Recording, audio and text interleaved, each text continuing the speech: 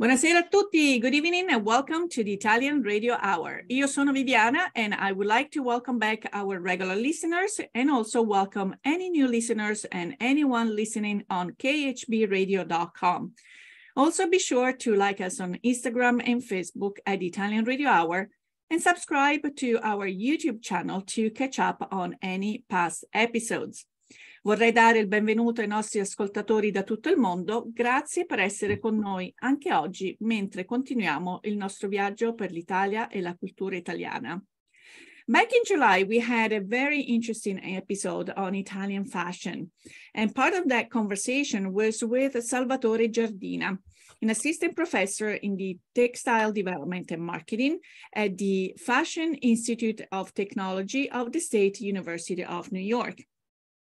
Today, we are also joined by Maddalena Terragni, the textile curator and program director of Fondazione Ratti on beautiful Lake Como. But before we bring our guests on, a little bit of pubblicità. Parli italiano? Do you want to learn, improve, or master your Italian? Istituto Mondo Italiano can help.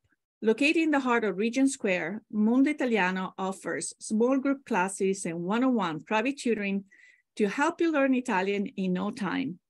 Visit us online at www.istitutomondoitaliano.org. Un caffè, per favore. My first cup of coffee sets the tone for my entire day, and I get my coffee at La Prima Espresso. La Prima has been brewing Pittsburgh spiced coffee for nearly 35 years.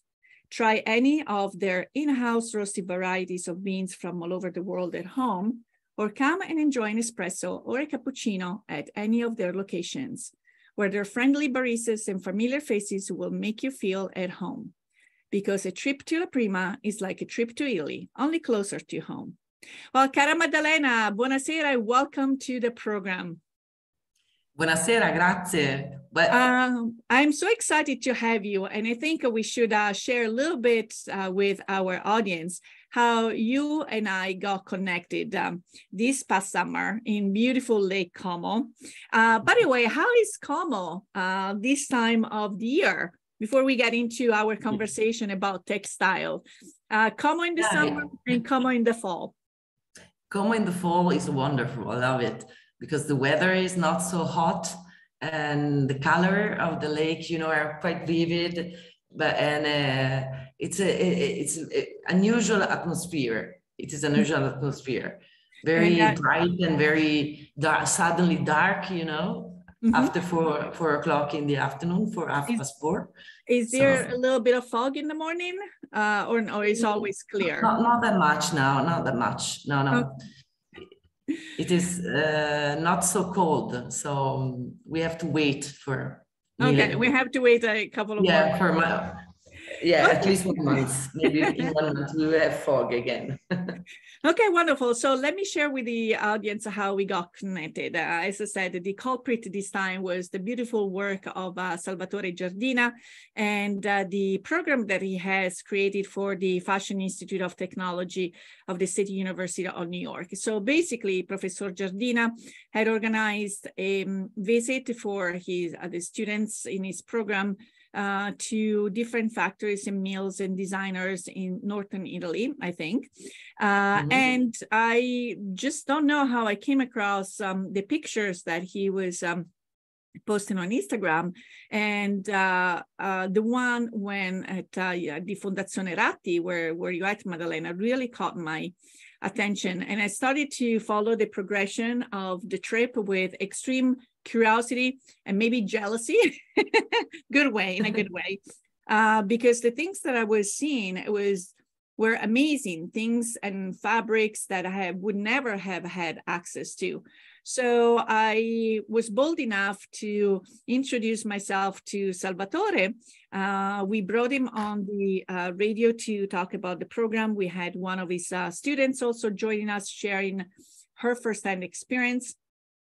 And then I said, I'm going to Italy. I'm going to be in Lake Como. Is there any chance you could introduce me to Maddalena, and maybe she might be available for a visit. So magic happened, and you and I met, and I just could not believe my eyes to the access of the fabrics that are collected in Fondazione Antonio Ratti. But a lot of people, they are not as lucky as you and Salvatore. They are not in the fabrics or in the fashion industry, might ask themselves, who is Antonio Ratti? So I think we should start from the very beginning to talk about the important work that Antonio Ratti has done, not only for the textile industry, but also as an entrepreneur, and the way that he approached how also employees should be treated to culture and so forth. So I'm going to let you share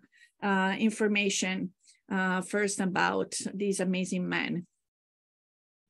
Okay, so we can start with these first images. This is him. You know, Antonio Ratti, he was a very important entrepreneur in Como. He born in 1915 and he passed away in 2002. So this is the range of date he was working on.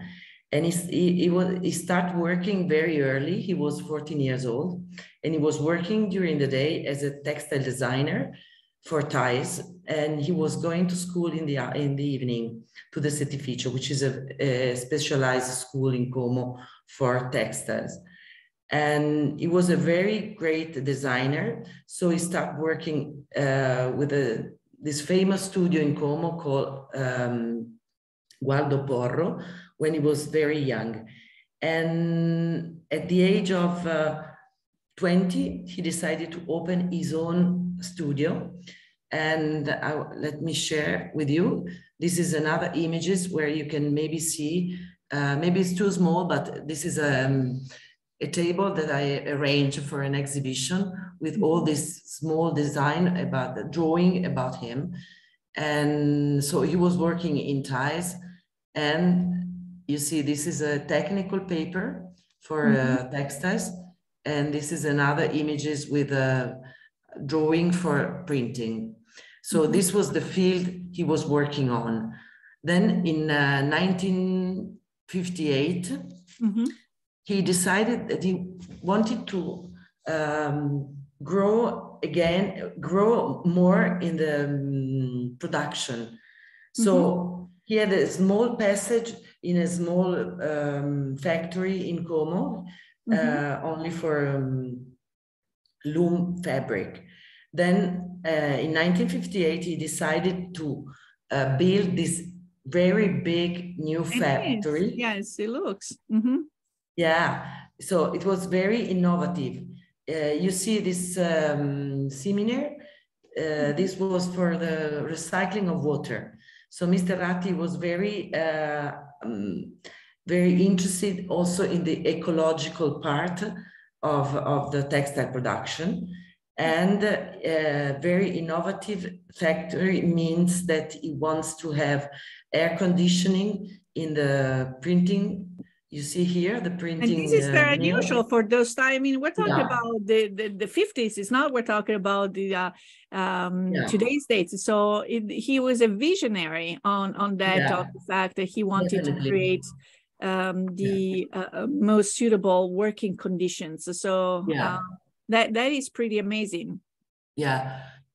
So also with the air conditioning, and you see this big window. So employer could work in a very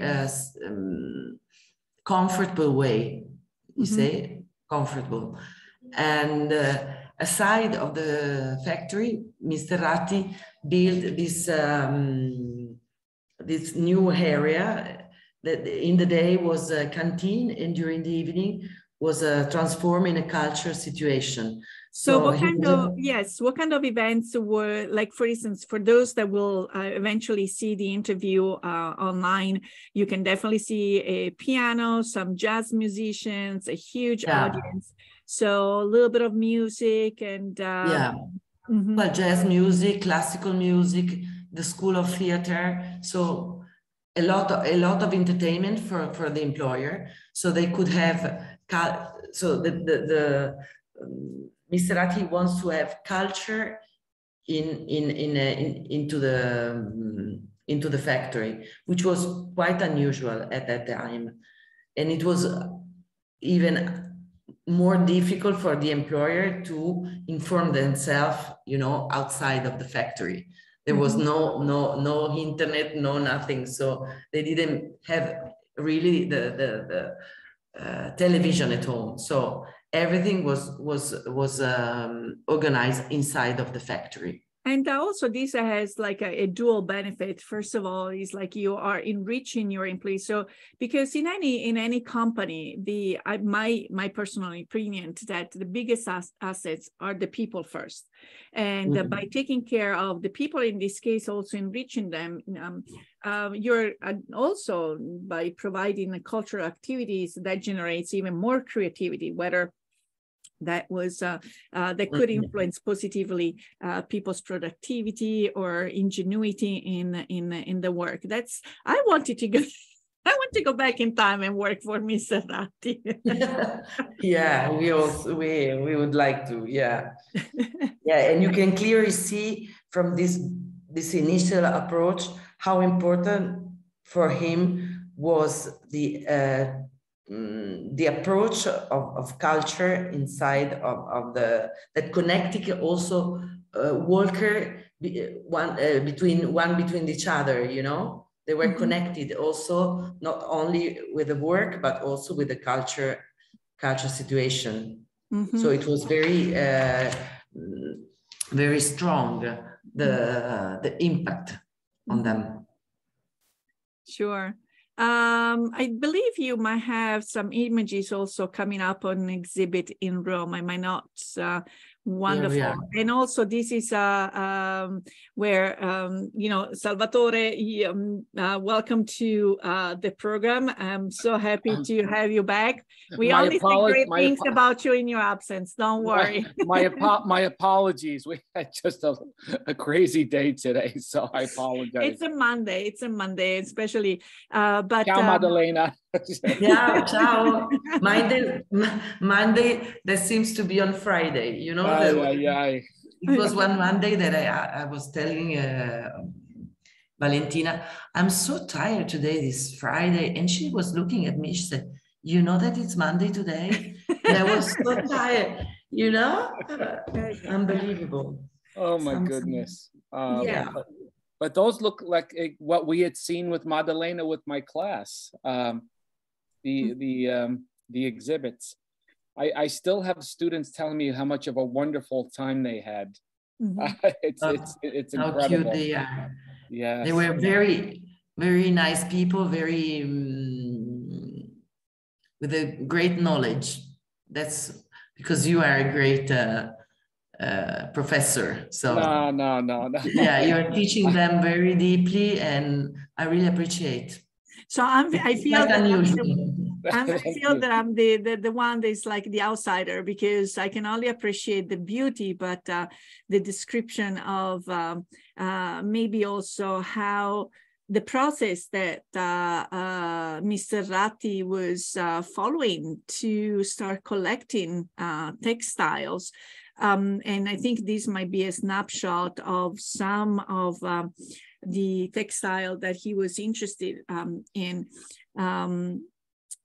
Maddalena, can you tell us a little bit about that? And I'm sure there are also probably some of the pieces that Salvatore might have asked you to show his students, because one of the things, I don't know how many, maybe you can tell us how extensive the collection is, but you, Maddalena, as a curator, you're trying to understand what are the needs and wants, so to speak, of the people coming to the Fondazione, to pull out things that might inspire them or might give them for more additional information on their research topic. So tell us a little bit first about Mr. Ratti's, what was the process for his collecting? Yeah, so Mr. Ratti, as an entrepreneur in textiles, he used to collect textile from all over the world. At the beginning, for inspiring himself for the new collection to build, you know. So the first archive he bought, it was in 1960. And then he keep on buying either in a market or in an auction, depends on what he was looking for. And so he built this enormous collection with 30,000 items, more or less. Yeah, with and 3,000 actually sample books. You see an image here of samples books. And so in 1985, he had all this patrimony in the factory, and he wants to give back to the people, you know, to the town, his collection. So he decided to found the foundation, and he bought back all the collection with his money, you know, bought it, and give as a present to the foundation the whole collection. Wow. So this was a very an operation of big generosity, and so everything started in 1985. Then Mr. Ratti wants to be very innovative also with the catalogation and the digitization. Right? A big word for us. Sorry. And so I keep on studying the single part of collection, starting from, example, pre-Columbian collection from 2nd century till 12th century, Coptic collection, which is these are the two parts of the archaeological collection. Coptic are in the range from 10th century, 12th century, more or less. And then he started with a Rinascimental velvet, silks from the 18th century, and so on. So, and a big collection of shawl coming either from India and Europe production, 250 items, more or less. And so a collection of cravat, which are ties for women, half of the 19th century. So the collection is enormous. And the operation that he did at that time was to call very important people that were studying the single section of the collection, make a publication and an exhibition. Publication, exhibition, and study, and so it was a very important work he did for the world of historical study students and also normal people that wants to come and have a look at. Yes. And here, this is the exhibition of Rome, where I mix up all the pieces like a trip all over the world. And Salvatore, do you recognize some of the items that have been pulled out? These items, because also the how valuable they are, need to be handled with extreme care. So upon bringing your students to Fondazione Ratti, I'm sure you had talked to Maddalena to pull out specific pieces. What did you want your students to see? What was important for your program? Well, I think what we started, first of all, there were so many periods to look at. We couldn't possibly look at everything, you know, in a span of a few hours. So it was a really difficult decision as to see which ones, because as you know, you get to see one, but you're not seeing the other. I mean, we could literally spend all day, all week in the archives and still not see everything. So I think what we had started with, yes, the 2-level velvet, the 2-pile height velvet from, I believe, the 16th or 15th century. I'm not sure. But those were very century. I'm sorry? 15th century. 15th century, yeah. And what was really unique is that when you speak of velvet these days, it's generally one height of the pile. But what was so interesting that this velvet had two heights of the pile. In other words, two fibers sticking up to create that velvet. Mm-hmm. So extremely advanced for that time. And honestly, I haven't seen a lot of two-pile height velvets today.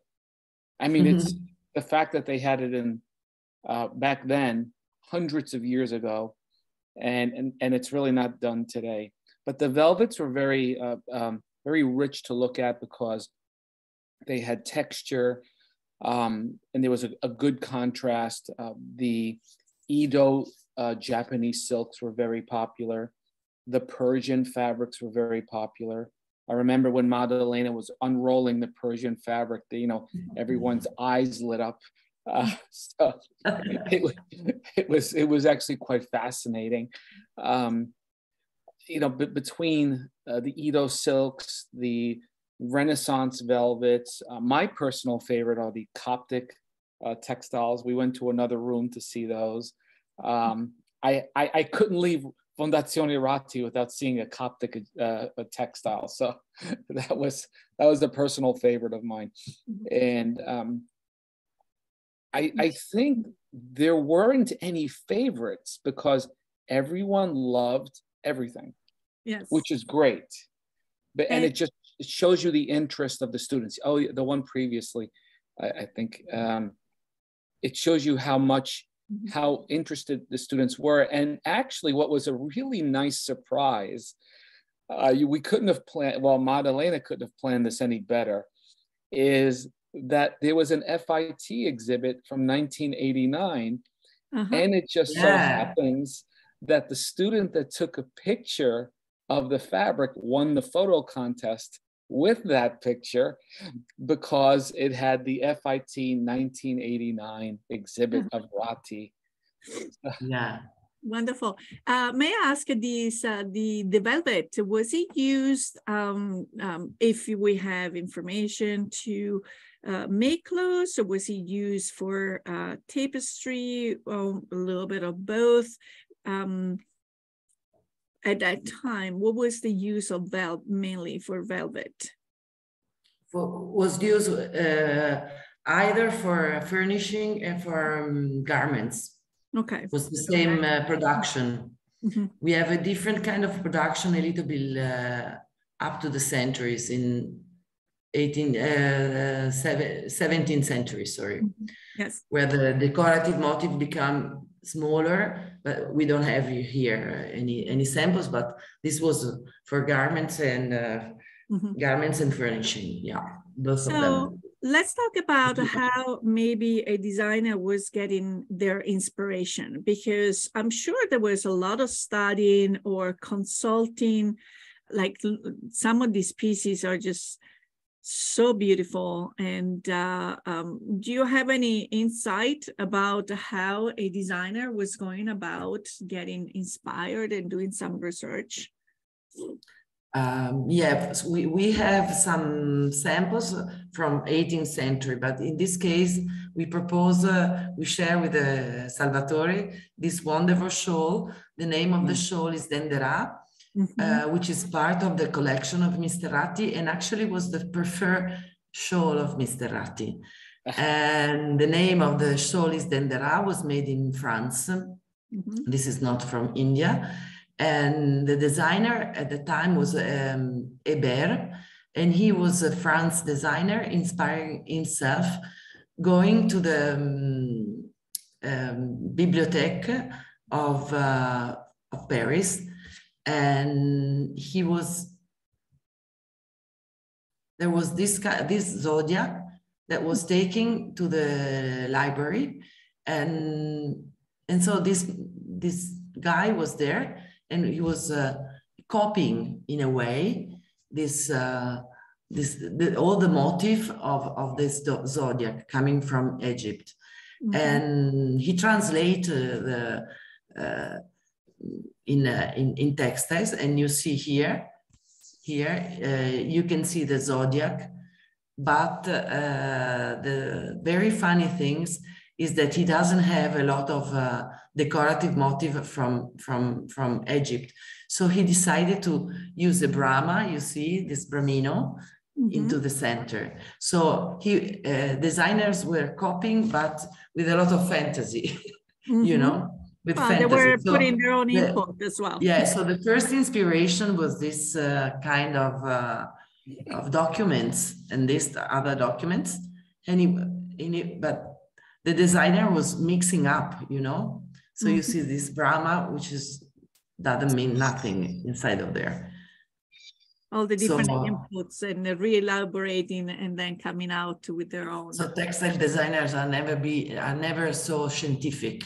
They just want to use fantasy and mix decorative motif as they like.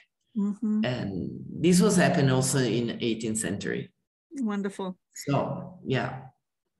And so you have some other images that you would like to share with us. Some of the, again, when we talk about these are highly curated tables where, again, you select different pieces. This is, tell us a little bit about. Yeah, these are all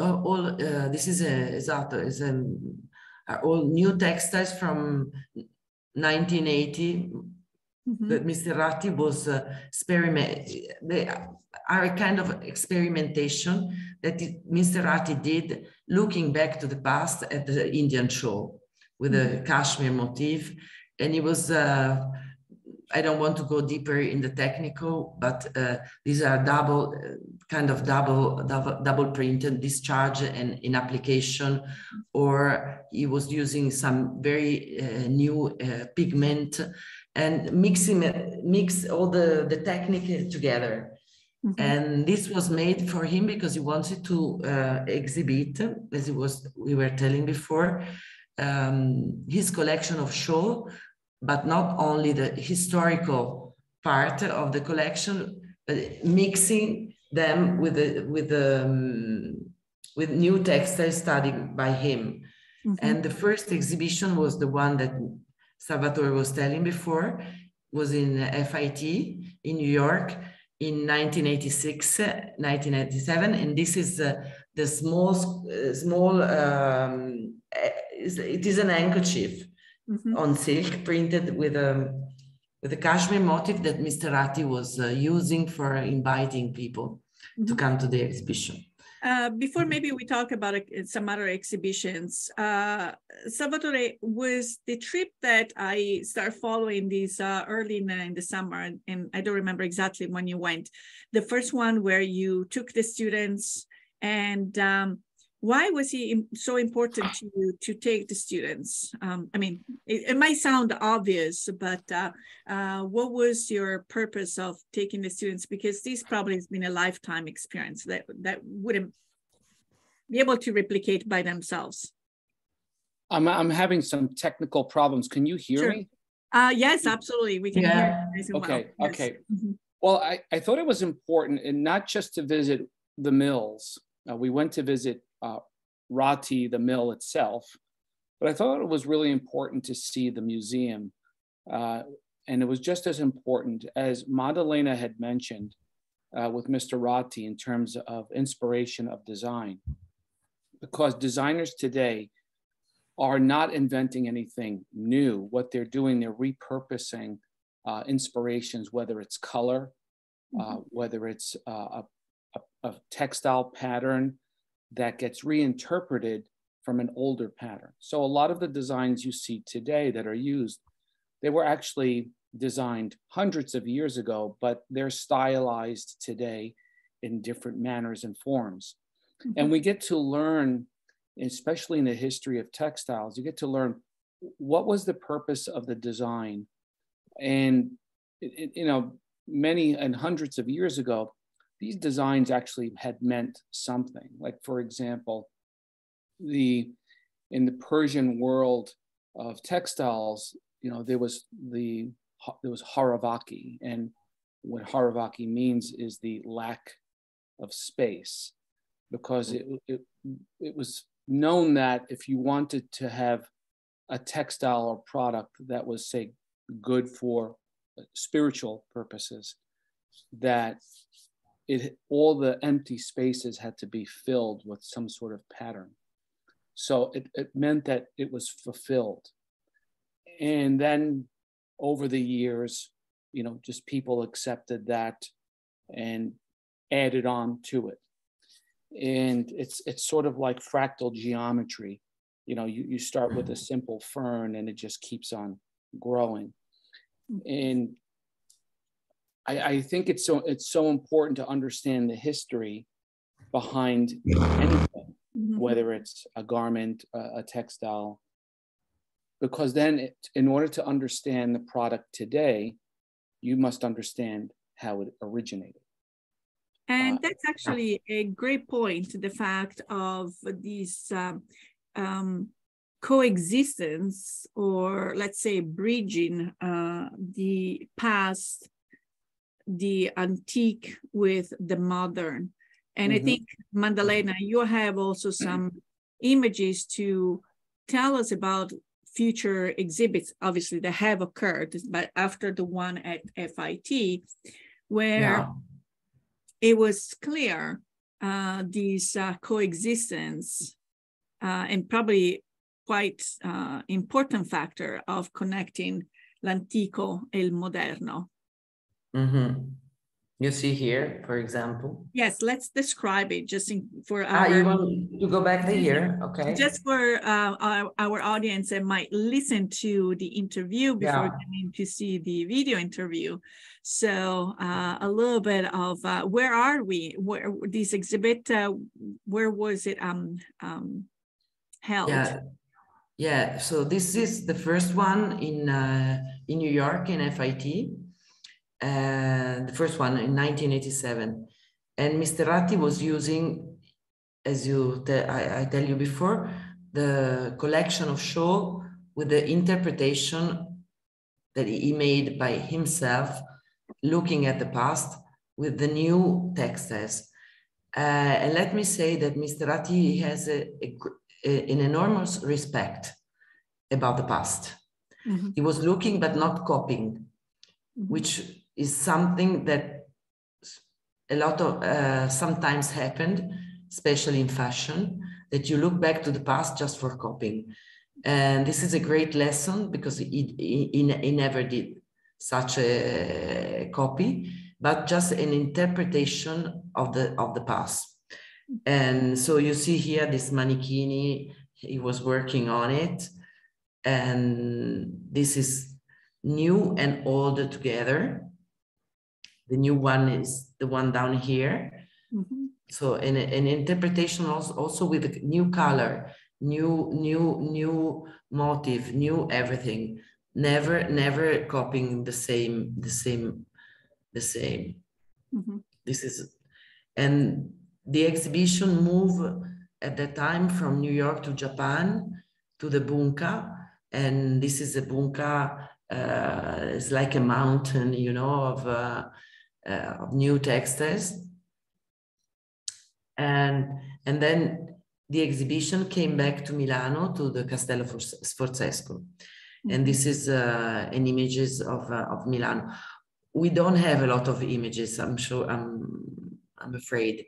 So I'm showing you the one that we have, but I really like also to look at this, thinking about Mr. Ratti working with the architect Luigi Cacciadominioni, who was a very famous architect, very friend of Mr. Ratti, and they were studying together how to the new installation. You see this way of exhibit a shawl is not possible now anymore, because they are not protected by, you know, dust or people that are coming and touch and whatever. So it is you can see by it was a totally and it was actually unusual, because he was the first one putting together the past and the interpretation, the modern interpretation in an exhibition in textiles. Was the first. This is another images. also Milan. And then we go back to now. This is our last exhibition in Como. It was a great exhibition about Mr. Ratti, and I wanted to reuse this kind of display for the shawl. And I could do it because these two shawls are not in the collection. They are the owner of the family, and they let me know. They let me exhibit in this way. Yeah. Where is the location? Was it at the Fondazione? It's a beautiful space. No, this one was in Villa Olmo, which is a neoclassical villa in Como. Yeah. Okay, wonderful. And this is another exhibition in Mantua, in Palazzo Te, in 2017. This is the Denderà. And the other point of the foundation is that we are working also with contemporary art. Mr. Ratti was the first one organizing a summer school, inviting artists to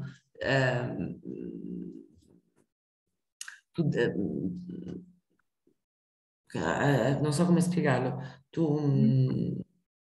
Dove? Dimmi.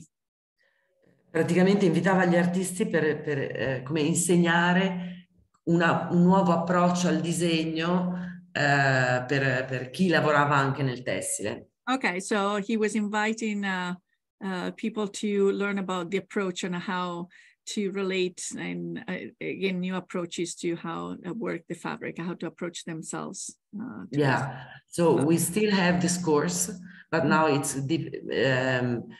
When Mr. Ratti passed away, his daughter, Annie Ratti, which is our president, and she's a conceptual artist, she transformed this course in a course with a conceptual artist.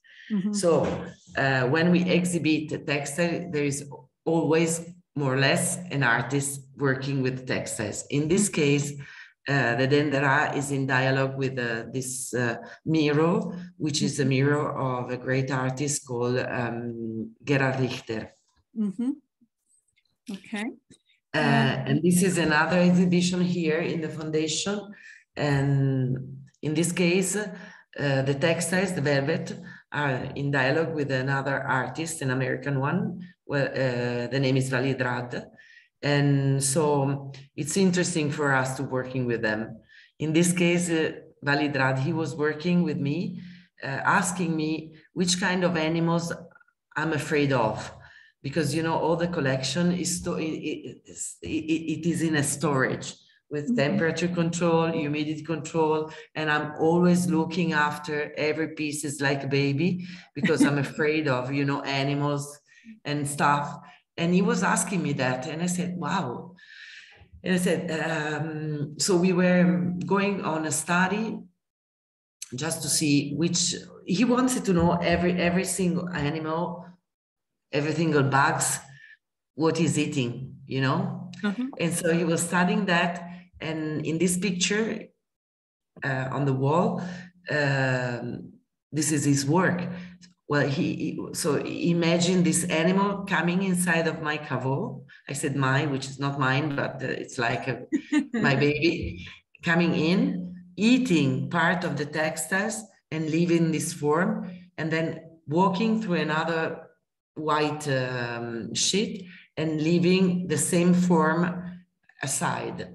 So this is a work going in this direction. And, you know, artists, great artists, always understand where they have to work on so deeply inside the I don't know se va bene, però inside of the person they have in front of, you know? Yes, the audience. So this with Validrad was a great work we did together, and you know very well my frightness. No, you learn all about what you were afraid of. This is fascinating. As I said, the experience that thanks to your program, Salvatore, you also created for your students, and then for me, tagging along first virtually onto your program, and then having had the ability to meet up with Maddalena over the summer. we'll let Maddalena rest for a few minutes. And Salvatore, where did your sensibility towards fashion and fabrics come from? You share with our audience, but that was back in July when we first brought you on. So let's get the audience reacquainted a little bit with your story. Did you have anyone in your family that was somehow in the clothing industry or anything that might have inspired you? Well, when I was growing up in Brooklyn, my mother was a seamstress, but I never really paid attention to that. Mm-hmm. It was just a job she had just to make some extra money. And she made my sisters' outfits. They were beautiful. She subscribed to a German magazine, a pattern making magazine called Burda. Yes. Where the patterns were there. And she would open up the paper and create different dresses for and I always said to my sisters, well, you're lucky. You can get all the garments custom made for you and I have to go buy them. Mm-hmm. So, but that really never was my intention at the beginning. Actually, my intention in the beginning was to be in the merchant marine because my grandfather and my great-grandfather in my Sicilian family, I came from a long line of merchant marine officers. Mm-hmm. My grandfather owned 2 ships. One was torpedoed in World War II, and the other one made its fate hitting rocks. But I grew up thinking that, you know what, I was going to join the Navy as a navigator, and that would help me in my career to be in the merchant marine. Mm-hmm. However, when I was actually in the Navy, I realized that maybe to be out at sea for 7 months at a time was probably not the best career choice, because I'm more of a person where I've got to go see, do things. My grandfather did tell me wonderful stories of the trips that he went. He went to the Black Sea, off of Africa, Japan, told me so many colorful stories of life in the merchant Marines with the Italian merchant Marines in the 1930s and 40s, escaping capture by the Allies in North Africa. It was something really out of a movie. Mm-hmm. And, but then I applied to FIT because I wanted a career in an industry where it afforded me the ability to travel, yet still be based in New York City. So I chose textiles. Mm-hmm.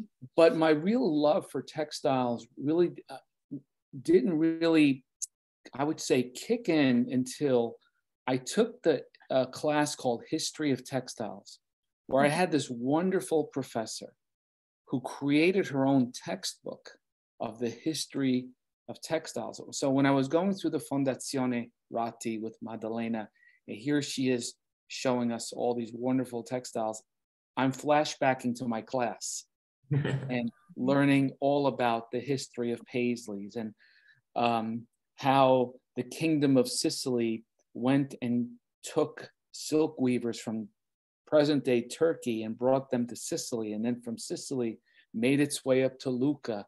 And we learned so much. She was so enthusiastic that you couldn't not learn anything in that class, and because of her energy. And I've always admired that class. I saved her textbook. I guard it to this day. So Maddalena, when I retire, I will give you that textbook. So, and that's where she taught me about Coptic textiles and literally the complete history of textiles. Mm-hmm. And going back a little further, when I was in middle school, I wanted to be an archaeologist. So my love of antiques, of the ancients, medieval, combined with textiles made for the perfect storm, right? Mm-hmm. So, and I mean, I still do a lot of reading, and whenever something comes up of ancient discoveries, I'm always reading those stories. But but what's really interesting about textiles is that we have in our hands what people wore hundreds of years ago. So you have to think about what was on their minds, what were they thinking, why did they wear these clothes? Was it a wedding? Was it a baptismal? Was it an event in someone's life? Because these fabrics survived because they were important, like saving a wedding dress. Or, and one can't help think about not just the people who wore them, but the people who made them. Mm-hmm. So to me, it's my way of connecting to the past. Mm-hmm. It's funny because when I was in Sardinia this past summer, they have a very strong and old tradition of basket weaving, but differently from any other baskets that I have ever seen. The middle part is made of fabric, and I was able to acquire actually 3 of them and bring them back to the US.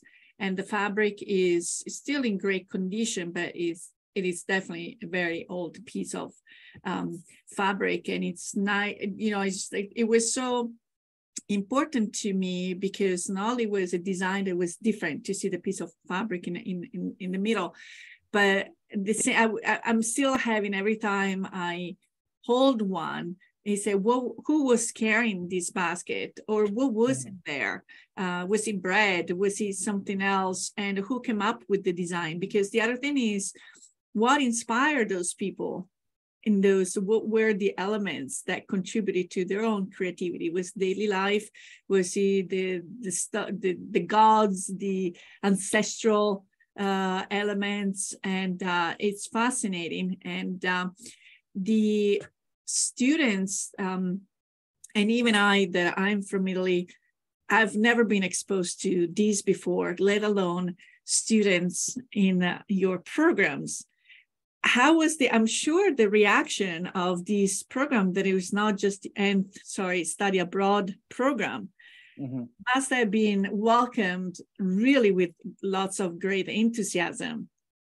Oh, there were. I mean, when we left the Fondazione, the students told me how impressed and how they loved Maddalena and the whole exhibit. And you know, it's when you're studying and then you're in that environment, as Maddalena has mentioned before about Mr. Ratti designing a factory that is a hospitable factory, not just 4 walls where they had the printing tables that had a big window. We were there. We went to visit Ratti. And by the way, Ratti probably was the only mill that we were not allowed to take pictures inside. Yeah. Yes. So the customer, you know, they're afraid that people can, you know, take picture and going on Instagram. Yeah. And the students just loved it. And I think it was the idea of studying, of looking at the past, understanding how to interpret the past for the future. And, you know, when I used to design textiles, I would purchase old swatches from the 1920s. And we did this, it was actually quite common about 30 years ago. We would buy old fabrics, not just to copy them, as Maddalena had mentioned that Mr. Ratti never did, but we would reinterpret them in terms of colors and patterns and, you know, making the stripes a little narrower or wider or selecting different shades. And then using new technology from old designs. So when students see how well designed fabrics were back then and garments, they get inspired. So they have to see it with their eyes. Obviously, we cannot touch them, but seeing them, colors, patterns, and the stories of inspiration. That is so important today, because to be a good designer today, you must be inspired by your surroundings around you, trips that you take, places you visit. What people had produced years ago can inspire a collection or a series of collections. The geography of Fondazione Ratti being on Lake Como is such a beautiful location. Mm-hmm. And that also adds to it as well. So I think, I mean, overall, the students were so happy. Even the school said that was probably one of the nicest trips that was sent abroad. So thank you, Maddalena. Thank you. I'm embarrassed, because so many compliments. But I'm very happy because they were really extraordinary people, all of them, the guys. And they're very enthusiastic, really, with the heart, They were there with mind, but also with the heart. So I really appreciate. And also because, when we talk about, but this maybe is more towards like the production of a garment, things have changed where, we see the closets expanding and expanding, everyone having, not everyone, but, closets being filled to the brim and people still saying, I don't have anything to wear because people got into the habit of changing, unfortunately, and over purchasing, and then kind of having to deal with that little guilt trip and then donating. But it still creates, unfortunately, the side effect of huge pollution. So I think it goes back to the very beginning, from designing to production. There is some sort of responsibility from the very start, us as consumers, obviously, we are the biggest offenders on that, but also from the production of the fabric and the design to set up the examples and to kind of design for life instead of designing for just one season and move on to, unfortunately, creating a spiral. So we have also had guests from the Prati area and how the fabrics are being recycled and they get a second life. Well, unfortunately, our time together is up, and I was so excited to have you both in the same place, even though it's virtually. And I look forward to maybe having the ability to have a spritz all together in the beautiful garden of Fondazione Ratti. Yeah. In June. We are organizing in June. Actually, Maddalena, well, this is for you. We're actually thinking of now with the dinner, we're having a buffet dinner, but we're going to turn it into a formal event. So I'm coming with my tuxedo.